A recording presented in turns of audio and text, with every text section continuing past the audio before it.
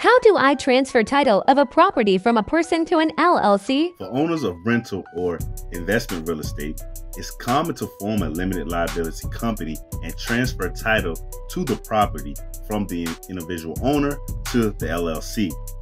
Here are 8 steps on how to transfer property title to an LLC. 1.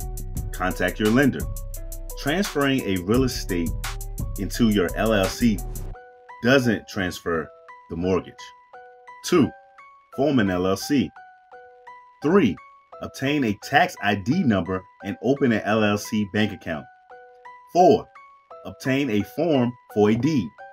You can find deed forms at your county records office or on the internet, or you can have an attorney prepare deed for you. 5.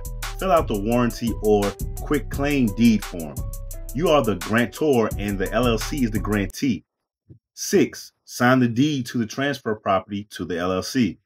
As a grantor, you will need to sign the deed, and your state may require you to sign in front of a witness or notary. 7. Record the deed.